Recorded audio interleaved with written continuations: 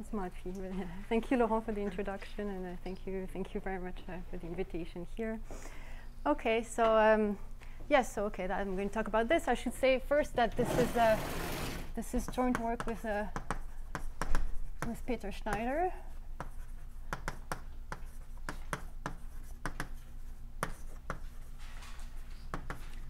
And also, I should say that this is work in progress, and I want to emphasize that this is work in progress because I have to say that at this point it's still a little bit hard for us to find the right narrative to present our results.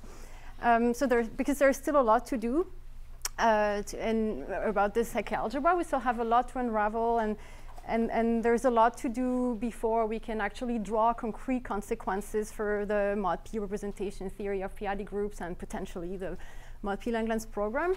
But yet, today I'd like still to convey the idea that this derived Hecke algebra is a rich object in itself, and that it's likely to shed some geometric light on the potential mod P Langlands correspondence. So our goal is to study, we're going to take a p-adic group and we want to study its mod P representations. So it's a group of f points of, well, ball G, which we take connected reductive group over f, and we're going to suppose it, I guess, f split. At some point I might even say that it's semi-simple just to make things easier, or so that I'm sure that what we say is true. So f will be a finite extension, or potentially also fq adjoint T, where q is a power of p. As usual, I mean, my O will be the ring of integers, pi your uniformizer, and p maximal ideal of f. That's all. And fq is O over p. So the goal is to understand the mod P representations of that group. And in general, if I take K an algebraically closed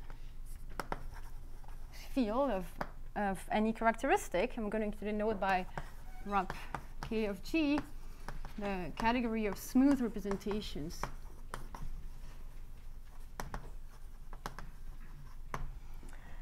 So if K is C, this is called the classical case, and in that case, the category is well understood. I mean, and this is called the classical case, and the local Langlands correspondence is well understood. When K equals FL bar for L different from P, this is also, I say, fairly well understood. These irreducibles are well understood, and say that fairly satisfied, but when we take K equals FP bar, then we don't really know what happens. So in fact, when F equals FP bar, what is known at this point is what is well understood. It's the representation theory of GL2QP and even SL2QP, in fact. And the mod P Langlands correspondence for GL2QP is established by work of Colmez and Pascunas and others. So in that case, things are okay, but for the rest, for other groups, everything is mysterious. Even if you take GL2F or F different from QP, it's still a big question mark. So I'm going to start explaining how Hecke algebras show up in this context. So in general, if you take Y an open compact subgroup of G, you can always look at what I'm going to call XY, which is the compact induction of the trivial character of Y, that you can also see as the function that are right invariant under the action of Y and with compact support in G. So for example, if you take Y equals K, sorry, K being the maximal compact, well, you get here like G over K here as an affine Grassmannian.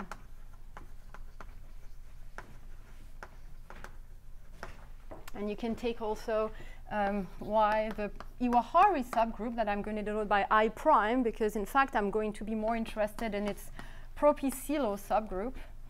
So if you, on this one, if you reduce mod the uniformizer, you end up with the group FQ points of G, and here you get a Borel subgroup. And if you reduce its propicielo, you end up in the unipotent subgroup of that Borel subgroup. And in that case, G over I prime is in a fine flag variety. I mean, over a p-adic, say, a fine flag variety. So we are going to work more with that case, and somehow, so it's just a tiny bit bigger. It's like a torus bigger than this affine flag variety, just to fix the ideas. Okay, so HY, so once you have this, you can take the algebra of endomorphisms as a G representation of Xi, and usually we take its opposite, which by Frobenius reciprocity can be identified with the Y bi-invariant functions with compact supports over G on G with convolution product. And this is the Hecke algebra associated to Y. So today I'm going to explain why we are interested in studying derived versions of those. In fact, in the talk of Niccolò Ronchetti, you already heard about the derived version in the case when Y equals K. And today I'm going to talk about the case when Y equals I, motivated by other things. Why do you take the opposite? You know, just because why not? Just because it makes sometimes it makes it easier. I mean, it's just it's not really, it's just a choice, and for certain things it makes it easier. So first, those Hecke algebras.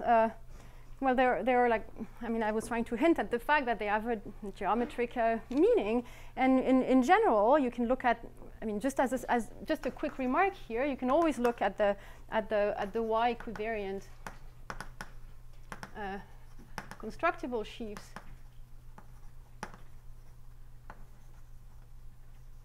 over G mod Y, which contains a perverse sheaf. Let's say we work over C here. It's just a general remark here that, I mean, I'm not an expert on these things, but I mean, there's nothing specific. I'm just saying here that if you pull back to a point and then you take Euler characteristic, you get the Hecke algebra. So if you decategorify this category, you get the Hecke algebra. So somehow many properties of Hecke algebras are actually a shadow of something a little deeper. And a famous example of that is the case when you can K equals C, and you can F equals FQ and join T, just to be safe. I take Y, the maximal compact.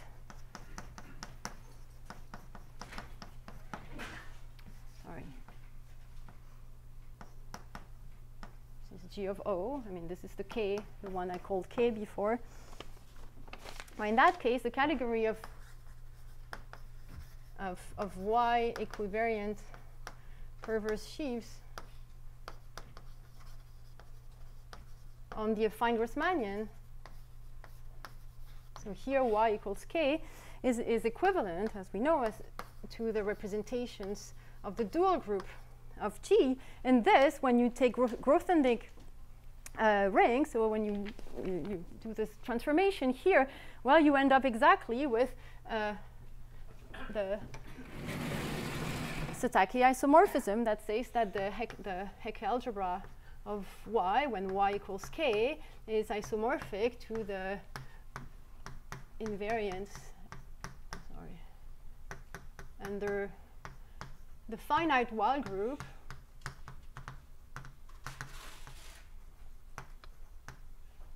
of the group algebra of the co-character of a split torus of G. And this is the Grothendieck ring of the representations of the dual group, right?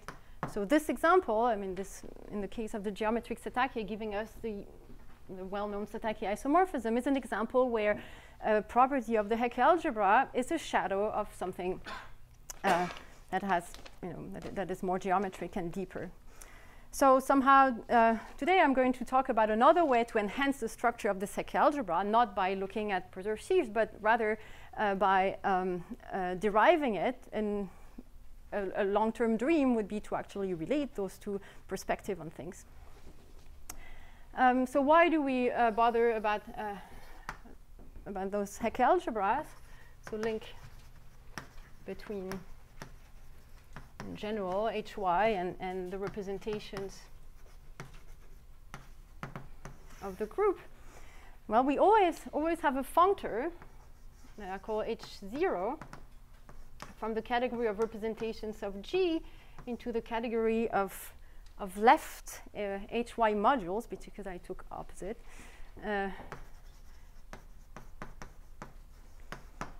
Taking V to its Y invariant subspace, and it has a left adjoint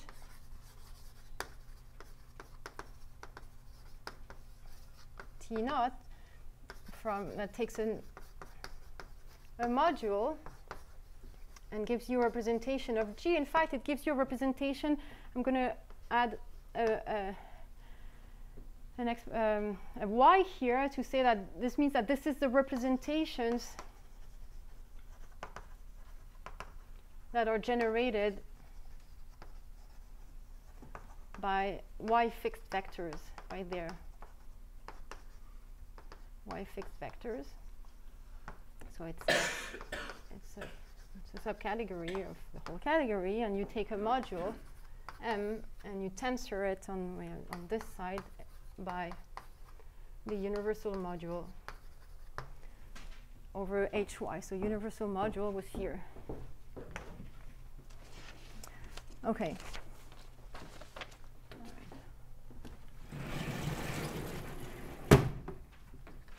So if the pro order of Y is invertible in K, then H is exact. So we expect a link between the two categories, or this one and that one, and indeed, when K equals C and Y equals Y prime, then by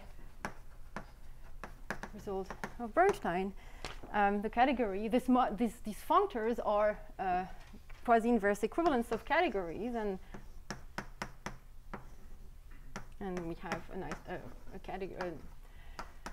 an equivalence of categories between, sorry, with an I prime, between this subcategory and the category of modules over the Hecke algebra. So of course, when we take K equals FP bar, well, everything here would fail because G is locally a pro-P group. So for none of those choices of Y, well, we have an exact functor. And yet, we feel like taking Y equals I, because it's the biggest pro-P CELO subgroup.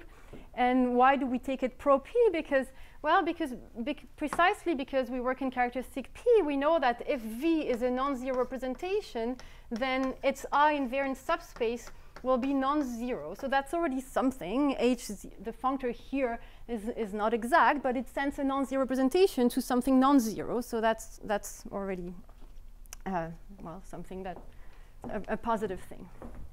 So that's the case we're going to be focusing on starting from now.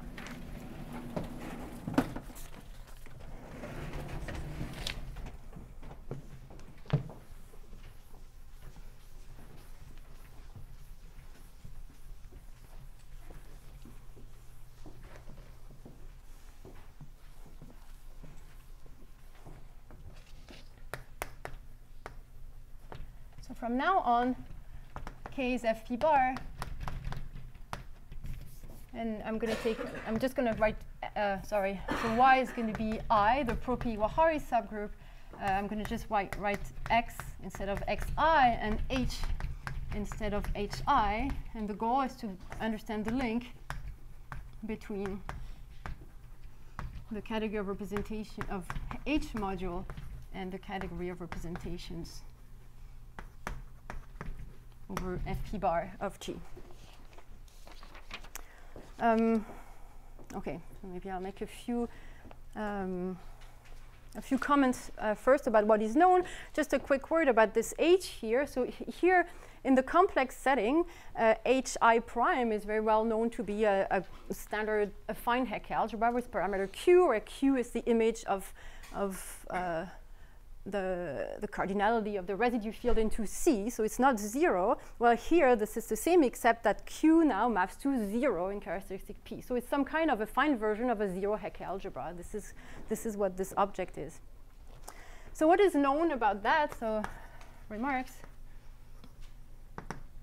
Well, first, when G equals SL2QP, well, we know that the category of H module is in fact equivalent to the category of representations of G over Fp bar that are generated by the I fixed vectors. And in fact, it's also known for SL2QP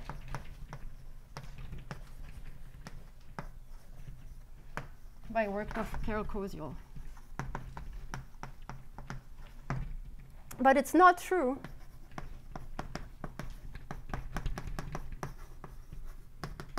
and I'm going to just say a word of why where it fails and why this doesn't work. So for this, I need to introduce a family of modules called supersingular. So for any G, any group G, there is a family of finite dimensional H modules called supersingular that seem to play a role in the potential mod P Langlands correspondence, even if at this point it seems a little weak. I mean, it's very combinatorial data. What are these things? In fact, they are easy to define. H happens to be finitely generated over its center, and its center contains an affine semigroup algebra. So it's really because I work in characteristic P here. So the group algebra of the dominant co-characters of the torus is finitely generated here. And a supersingular module, a module is called supersingular if basically those elements here act, any non-invertible element here acts by zero. So for example, when G equals SL2, it's very easy to see that, the picture is just H contained its center, finitely generated over the center, and the center contains a polynomial algebra in one generator, and M finite dimensional is supersingular. In fact, I don't need to say it's supersingular if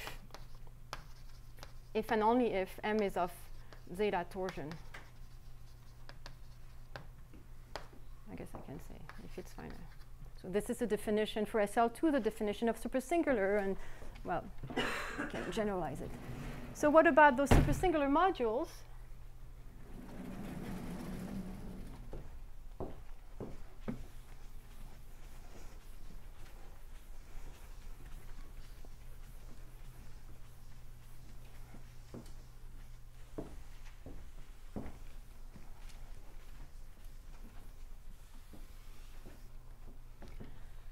Well, first, when G equals GL2QP, then in the equivalence of category above,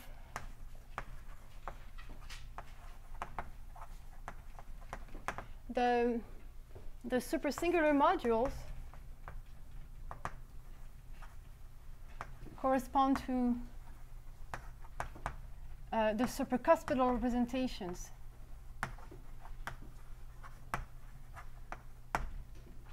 So that's very nice, but it's for when G equals SSUQP, there is a kind of bijection like that with involving packets.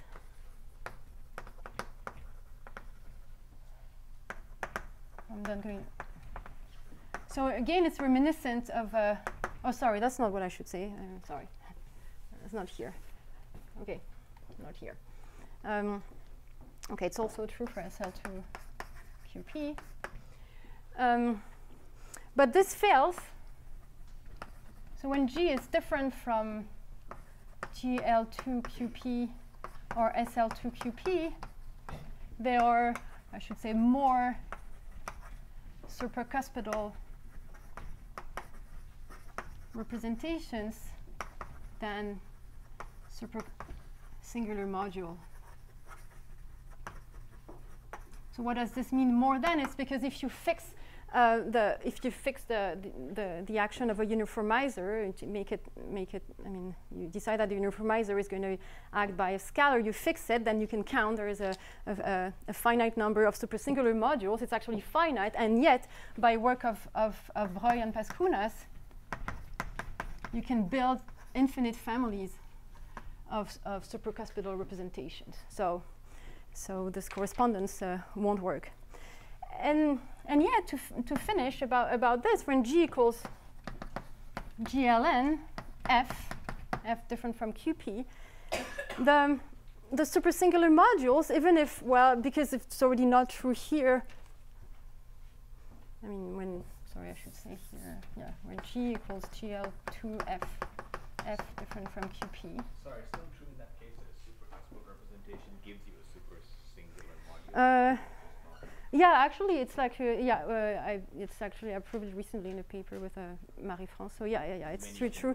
It's true actually that that supracuspidal gives you suprasingular. Yeah.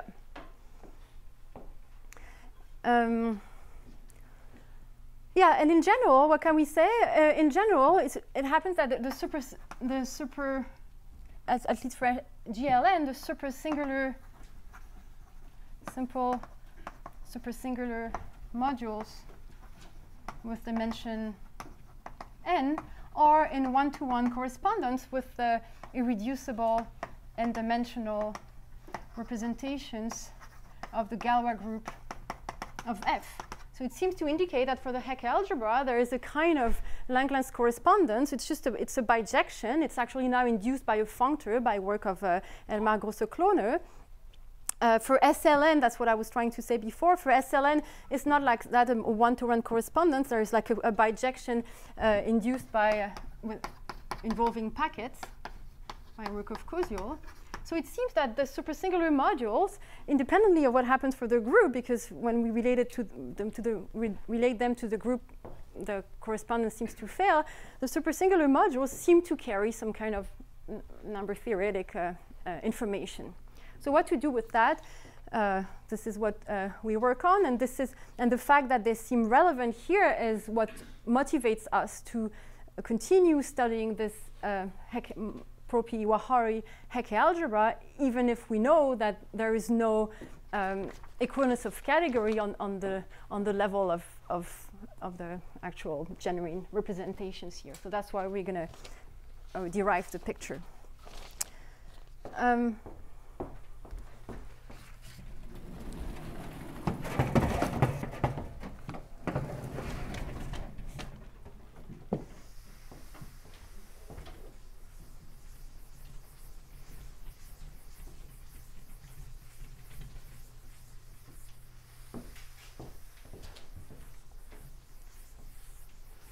All right, so oh yeah, and I should say lastly that when I said that for a GL2F, F different from QP, the equivalence of category is not true, because, for example, T0 is not exact, and the exactness of T0 fails exactly at the suprasingular points.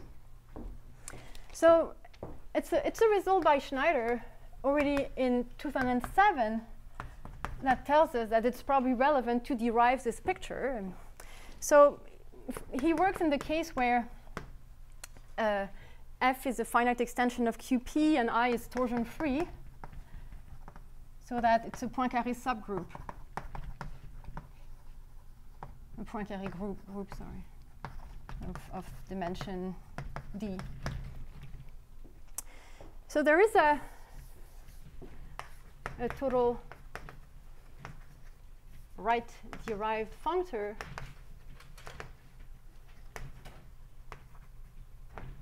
so when I derive H0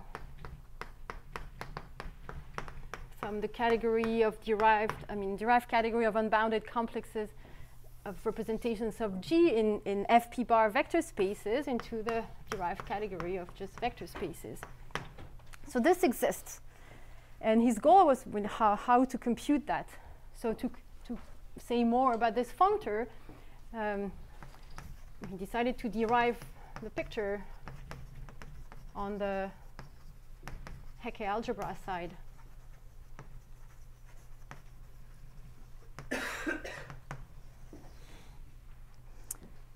So in fact, to do this, we can take any f.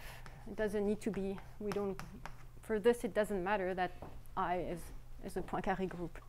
So what to do here? Well, we can pick so X is the compact induction of the trivial character, and we can take an injective resolution of it.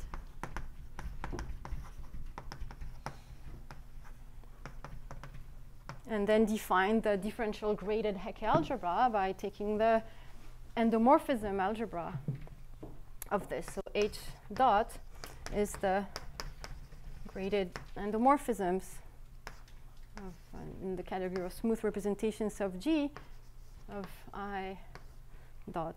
And I guess we take the opposite again. Why not? So it's a Hecke GGA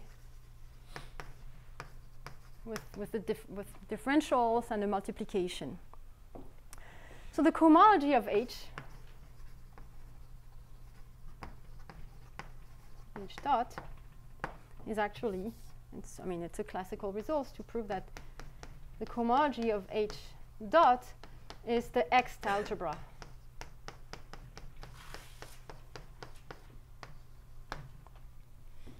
So in particular, H0 of H dot is the standard, the H0 H dot is hom from X into X, so it's just H.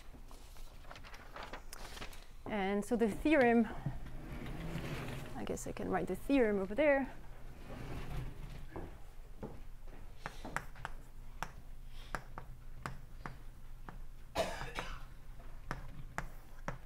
Is that there exists a functor H that makes the following diagram commute.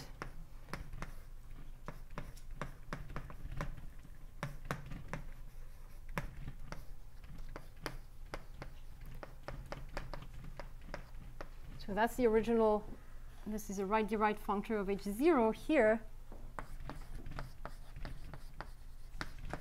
This is a forget functor. It makes this diagram commute up to a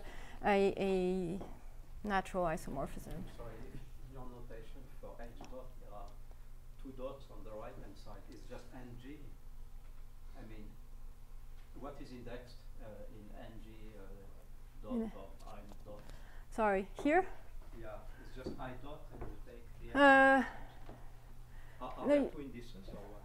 Yeah, you take the, this is a graded morphism. This is the, let me think, I guess.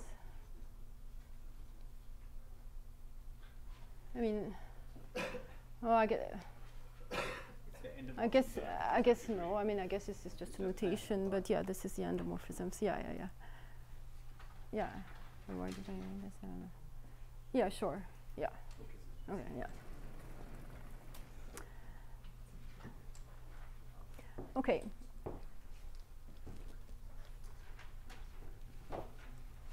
Okay, so there's a functor that makes this diagram commute, and most importantly, H is an equivalence of triangulated category.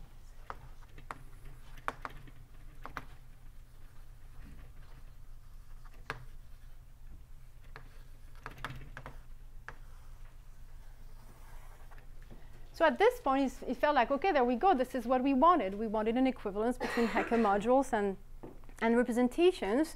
Turns out that it fails if we don't look further, but if we derive, well, there is an equivalence of derived categories there.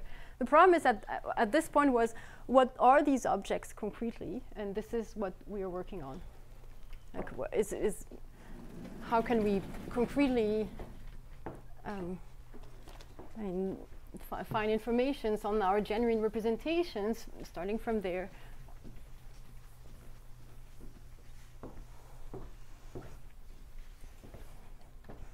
So the questions after that were what is G?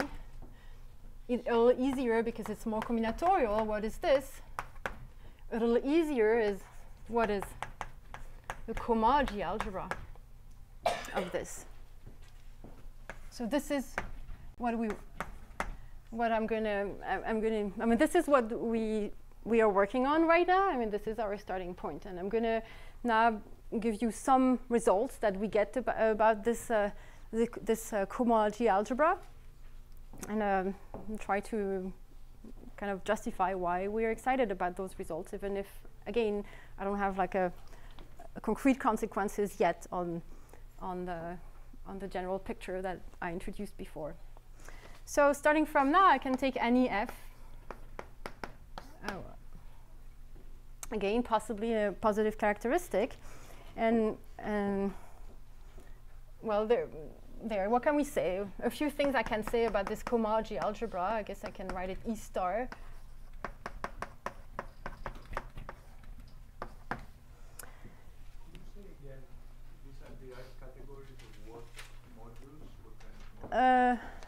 Well, yeah, this is the derived category of differential graded modules over this Hecke DGA.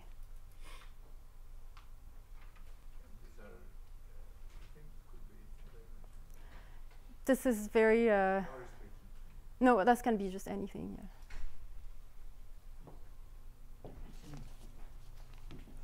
So,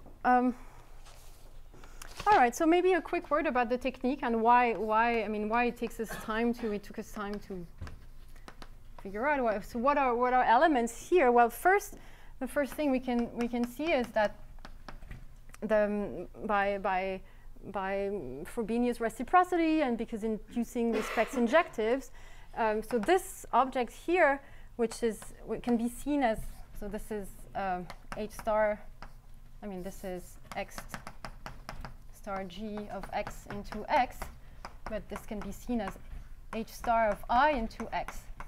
And then we can index the double cosets of G mod I by a slightly bigger Weyl group than the usual affine Weyl group, Weyl group. And it turns out that if I decompose X as an I representation into the direct sum of all the xw, where xw is the functions that have supports in I, wi, then cohomology here will commute with this direct sum.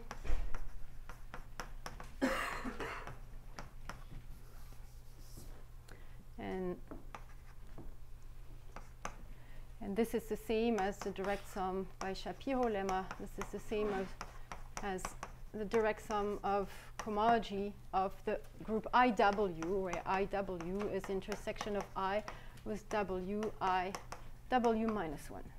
So there, that's the way to look at elements in there. We can decompose and look at them as elements in here, which means like for H1, for example, they're very concrete. We can compute them. We have a good grasp. I mean, we had to do a lot of calculations already in the case of SL2, but this is fairly concrete. This description also tells you that since you have a cup product on HI of IW with HY of IW, it means that there is a cup product that we denote by this also on E star that comes from the cup products here. So okay, that's good. The only thing is like this description does not really allow us to see the product. The product is given by Yoneda product. So I don't know if maybe there is no point explaining that. But I mean the fact that anyway, that was one of the first challenges was to understand the product in this algebra, even if concretely it was easier for us to think of the elements in there. So for example, one result I can say about the product is first is that we do have the formula for it, so we understand now the product in our algebra. And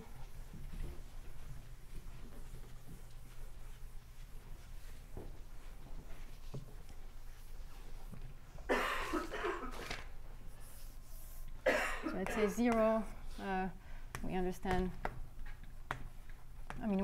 We have the formula, explicit formula for the Yoneda product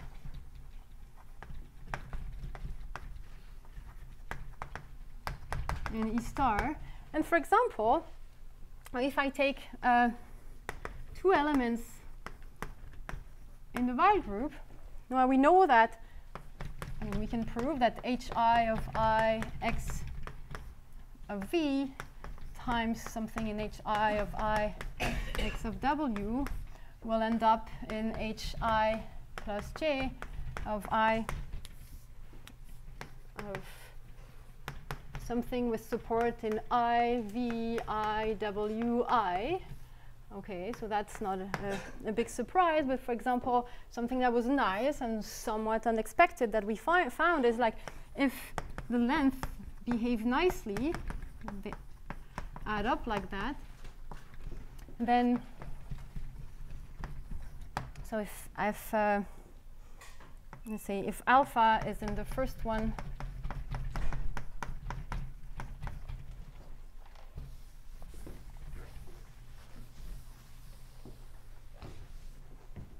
and beta in the second one. So it turns out that alpha dot beta that lands in here, according to what I just said above, well, the formula for this is actually just the right action of the characteristic function of IWI on A, which is in fact the product in the cohomology algebra of alpha by this element that lies in H, so it lies in H0. It lies in H. Cup product with the left action of IW, the characteristic function of IWI acting on beta. So we're just saying these are like formulas that we find that we were surprised by, and we feel like, again, no, I can't really comment yet on why it's going to be useful, but for us it was it was very nice to see that we can simplify the expression of the product and get a good grasp on it.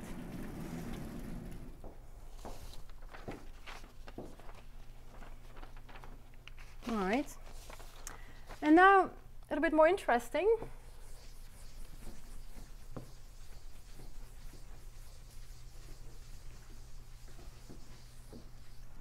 Something else that we found about our derived Hecke algebra is we found an anti-involution.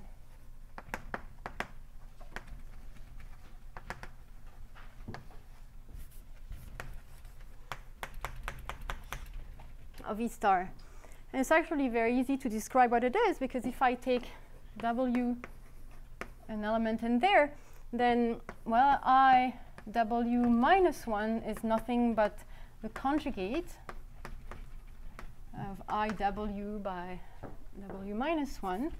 And therefore, I have a natural map induced by conjugation from HI of IWK into HI of I W minus 1K, okay, sending C to co-cycle to C W of W something W minus 1, basically. And this, we said, is just a piece of E star. This is another piece of E star. So I get an isomorphism here that I denote by JW, and summing over all the W's, I get, well, first an involutive linear map, and the theorem is the following. J is an involutive anti-isomorphism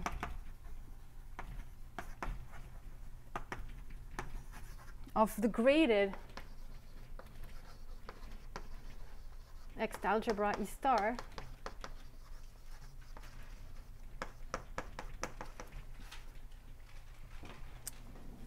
so meaning precisely that J of alpha dot beta is minus 1 to the power I plus J, J of beta, J of alpha.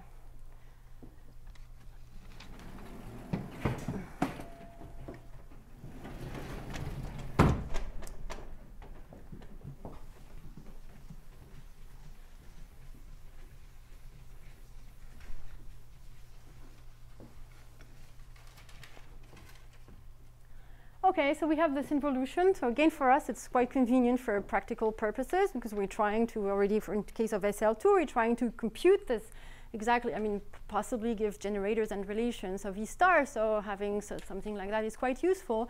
And as a side note, because at the beginning, I said that potentially we would like in the end, in the long-term dream, to relate this to a more geometric perspective. Right, it should be noted that for example, I said that in the context that if we think of geometric Hecke and the category of perverse sheaves, well, the category of perverse sheaves is also endowed with an involutive, with an involution, anti-involution like that. I can call J, and in that context, taking Verdier dual or taking the anti-involution J on perverse sheaves, either, if you compose them, you can compose Verdier dual with that involution in one way or another, and this is how you obtain duals, adjoints in the category of perverse sheaves. So this involution exists in the geometric context, and in fact, also in the geometric context, the involution J, if you project it back in the decategorified level on the Hecke algebra, this coincides with the usual anti-involution sending characteristic function of k, g, k to characteristic function of k, g minus 1, k. And here, sure enough, if you restrict it to H, J is just the map that's an AI characteristic function of I w I to characteristic function of I w minus 1 I. So this involution is a good sign for us. And I'm going to explain even more why it's interesting, because it shows up.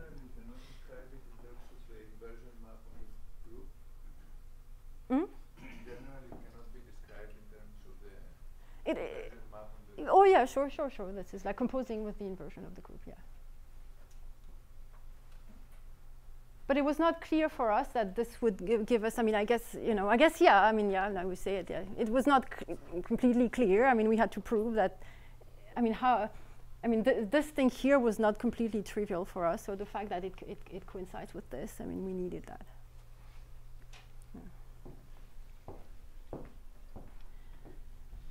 Yeah. So something else that we found out about this algebra is the fact that in the case where, so now we go back to the case when I is torsion free, so I need to make some restrictions. For example, f over qp, f is a finite extension of qp, and p is big enough depending on the group you take. For example, p greater than 5 if you work with SL2 qp. So here, by Lazare and Serre, I is a Poincaré subgroup, Poincaré group of dimension D. So I'm going to define a trace, like some kind of trace map S. So this is something that lies in a dual of X. And what S is just the sum of all the for all G over A of the evaluations of G. And SI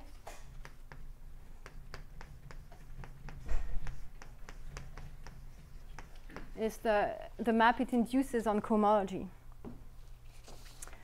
so there is first an easy lemma that is just Poincaré duality that says that if I take I between 0 and D, then the cup product induces a non-degenerate pairing between HI and HD minus I into HD of I into X. And then with SD, I can send this into HD of I into K. Sorry, what was X? X is the SK of G.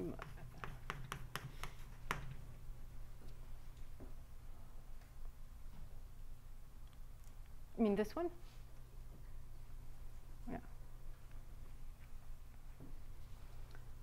So this is I can fix an isomorphism eta of with this to K. So first the lemma says that this is a non-degenerate pairing, but this is just Poincaré duality.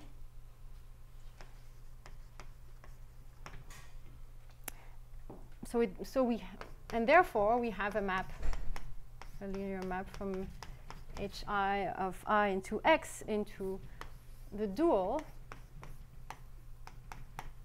of this.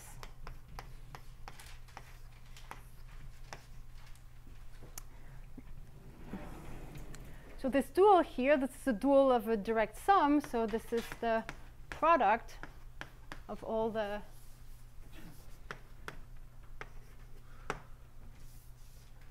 this is the product of all these, of all the duals here, and it contains what we denote by the finite dual. So finite dual, which is the direct sum of all these.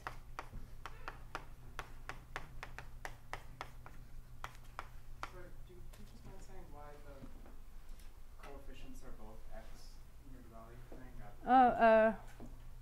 Like here? Yeah. Yeah, so because so in fact this is as I was a little fast for here.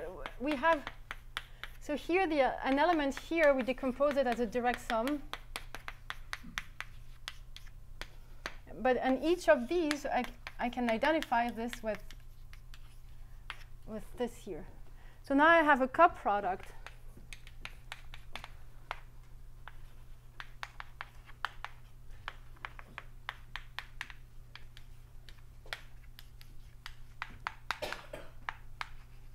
I have a cup product here, which I can lift, bring back to here and say that I have a cup product between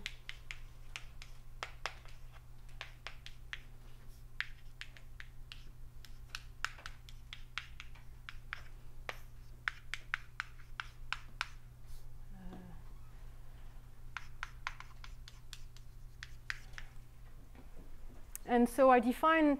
So this is why I said at the beginning that in E star we have a cup product because we have a cup product between these elements, and then we have a cup product defined component by components, and we decide it's going to be 0 between if W is not W prime, and then the cup product between two components is 0. So this is the cup product I'm talking about, and this is the one here, and that's why here by here I mean I first decompose here an element as a direct sum indexed by W, and I take the cup products in this sense.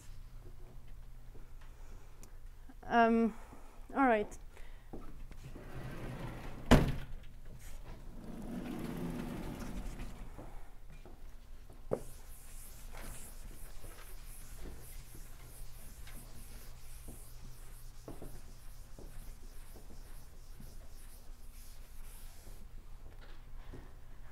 So okay, so we have this non-degenerate pairing induced by the cup product.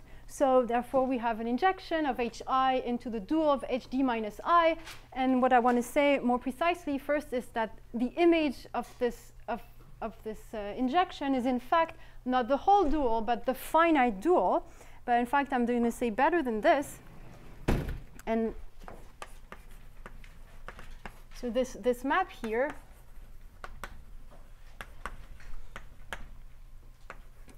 yields an as an injective morphisms of H bimodules. So that's the thing that I'm adding here. It's not just a linear map from Hi of Ix into the dual, but it's the twisted dual. So I have to twist. I have to make it. I make it a left action by taking the right action and twisting it by the anti-involution J, and likewise on the other side. So this is a bimodule, H bimodule twisted by J, the involution, the anti-involution on both sides, and it has image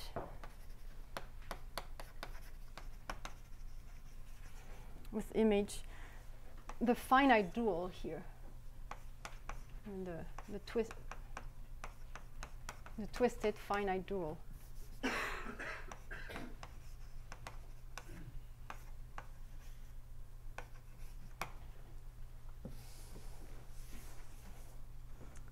Okay, so in particular, what it means to check this, the fact that it's a morphism of twisted of bimodule with the twisted structure here, it means that as SD, the trace map on the cohomology HD of tau alpha tau prime cup beta is equal to SD of alpha cup J of tau beta J of tau prime for any tau prime in H, alpha in Hi, and beta in H d minus I. So again, before I was saying that the J map on the J involution on sheaves had something to do with the existence of duals and of adjoints, and here our J again shows up. I mean, this is just a vague comment. I'm just saying that again, this tells us that there are some similarities and possibly something deeper behind. Our J here shows up as some kind of adjoint for the cup product. As a consequence of this, we're able to figure out a couple more concrete things. So for example, as a consequence, we can completely analyze the top cohomology, or at least say many things, top cohomology. So again, I is still torsion-free. And we can prove that, so HD as a bimodule is the direct sum of the trivial character of H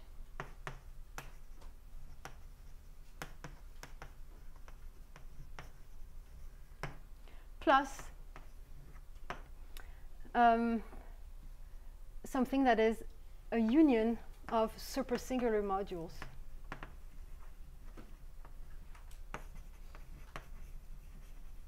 Meaning a union of finite dimensional supersingular modules. For SL2, it meant that HD was the direct sum of the trivial plus something that was zeta torsion, this zeta element that I had introduced, but this is true in general, actually. I mean, I just finished the proof yesterday in the plane, so I'm happy that it's true in general. And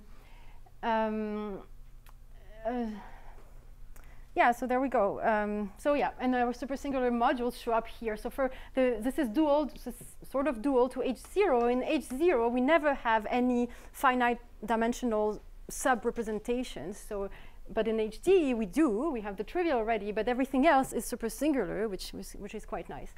So, the trivial character that sends characteristic function of IW y to 0 if the length is at least 1, and otherwise 1 W1 to 1 if the length is 0. This is I guess this is just usually this is this one, right? Yeah, I guess this is this. There, this is this one except mod P.